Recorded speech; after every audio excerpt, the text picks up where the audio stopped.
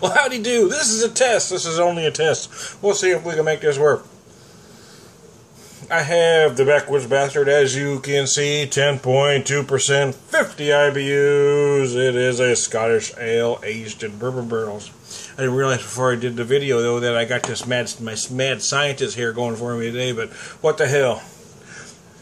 Go all in or go home, I say. Well, I don't want to do a long video because this is a test, man. I uploaded a new app on the phone to see if I can do it all from the phone without having to do the video on the phone, put it to the computer, and all that other nonsense. If I can do it all in one step, that'd be just peachy, man.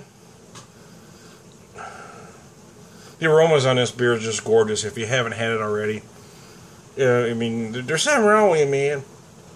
You can't consider yourself a craft beer geek or snob or fan or enthusiast if you haven't had this one. This is gorgeous. This is arguably one of the best bourbon barrel aged Scotch ales out there. There are some other good ones, but this one really is a top echelon beer.